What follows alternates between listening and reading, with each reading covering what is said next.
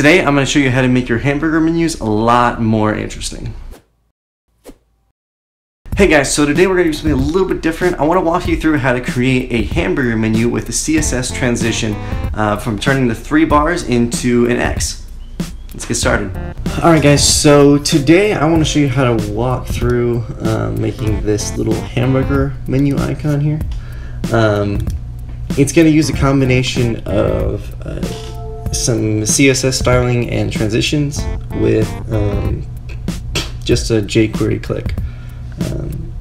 So I've got a new pen started here. I'm doing all this in CodePen, and I'll put the link in the bottom when we're done so that you can see all the code for it. Just to walk you through what we have right now, all we have is a blue circle here called wrapper, and then we have a main item that I've also labeled menu, and there you can see it's got a width and a height of 150px. That's also over here in our code.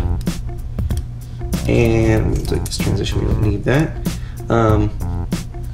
So right now, we only have a blue circle, but we're gonna put that menu that you saw a second ago in there and show you how to make the animation happen. So the first thing that we need to do is create some, close out of that, is create some items underneath our main menu for each of our individual lines. So I'm going to create 3 spans.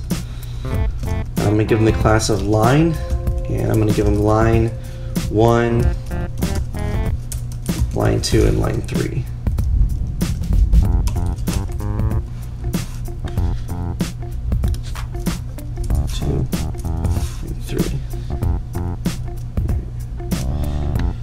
Okay, so now what we're going to do here is go into our CSS and create a line class. The reason I give them the same class for all 3 is because they're all going to look the same.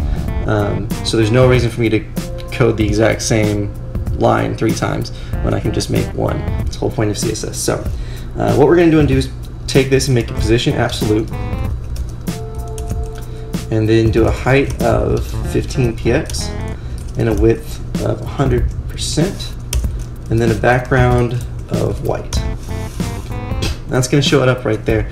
We're going to want to curve those edges, so we're going to do a border radius of 8px.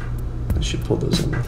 Just right, change it up to 10 just in case. Yeah, it should be fine. All right.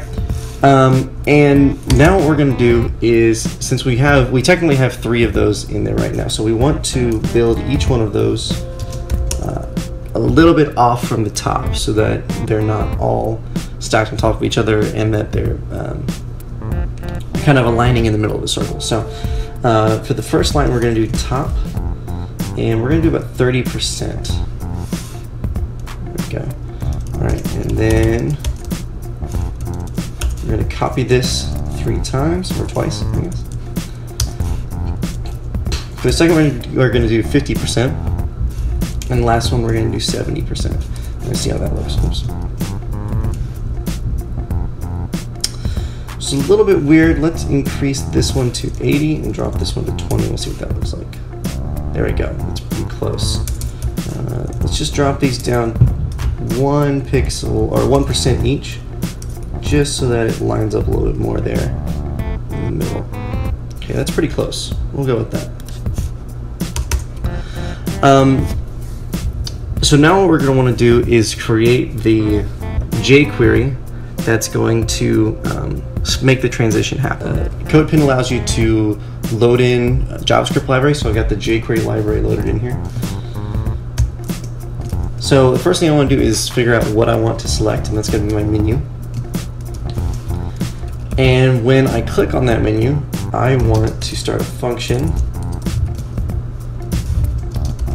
and then I'll build out my function here. So what I want to do here is, on this item, I want to toggle class of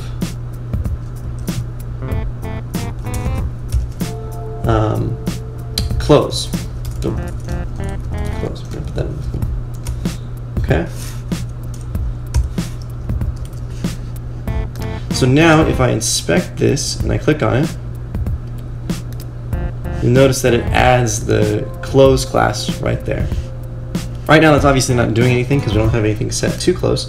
So I'm going to do menu close here, and we're going to target line 1. Now the first thing we want to do is figure out a way to transition that to be diagonal and centered in the image. So what we're going to do is transform and rotate 45 degrees. Alright, there we go. And then, because line 1 is set to top of 19% right here, we're going to want to make that top 50, well, we'll do 49%. 49%. So that should put it about right in the center. We can mess with it a little bit. Then I'm going to copy this and paste it, and I'm going to make it for lines 2 and 3. And the reason I'm doing this for lines 2 and 3 is because we have 3 lines inside of the image, and we need to make those to look like 2 lines once it turns in the X. So we're going to do the same transition for both line 2 and line 3. And all I'm going to do here is make this negative. That should give me that X. Now the reason that we're seeing this is because the close is set to the class. But if I were to save this and reload it, it's going to go back to that menu item. But because we have this jQuery in here, if I click on this, it should transition. So now this would be just fine if you were creating a menu that you wanted to have a close button on. This would work just fine, but it's not really fancy. It's not really interesting. We want that fun little transition there to happen. So there's a really easy way to make that happen. What we're going to do is, because we gave all of these items the same class, we can control all this in one place. So if we type in transition, all ease 0.3 seconds, and save it. Now if I click it, it's going to do that transition right there. It's a little slow. I'm going to speed that up just a little bit. See how that looks. There we go, like that. Yeah, that looks really good. Okay, so now we've got our main transition done, but there's a way that we can make this just a little bit better by adding something really simple to it. In that original one that we looked at, it had a little bit of a bounce to it at the end, and the reason for that is because when you design something that animates, it needs to follow some sort of real-world principles that make it seem more natural. Disney has a really good video, I'll link to it in the description, that explains all of this. But what we basically want to do is have it bounce a little bit before it finishes the animation. So that's really easy to do. Basically what we're going to do is we're going to go into here. Excuse me. And Chrome has this really convenient little cubic Bezier editor. That's what that cubic Bezier is, cubic Bezier. And this allows us to see kind of what the animation does when it transitions. So right now it's somewhat linear. It goes a little bit slow at the beginning and a little faster at the end. That's what an ease is. If we were to pull this down, then it would do a little snap. Slow and then snap, and then slow and then snap. What we're actually going to do is pull it up above the end here to get it to make that little bounce. There you go. So we got the little bounce now. So basically what I'm going to do is copy the transition here and paste it in. And now that should be in there the whole time. So it just gives it a little more life, a little more character. So that's it. You can use this same method to create all kinds of different shapes and animations, but for a hamburger animation, which is so frequently used, this is really easy to do, and kind of a fun way to make your website just a little bit more interesting than it might have been. So hope you guys liked it. If you liked what you saw, subscribe to the channel, and we'll be putting out more stuff in the future. Have a good one.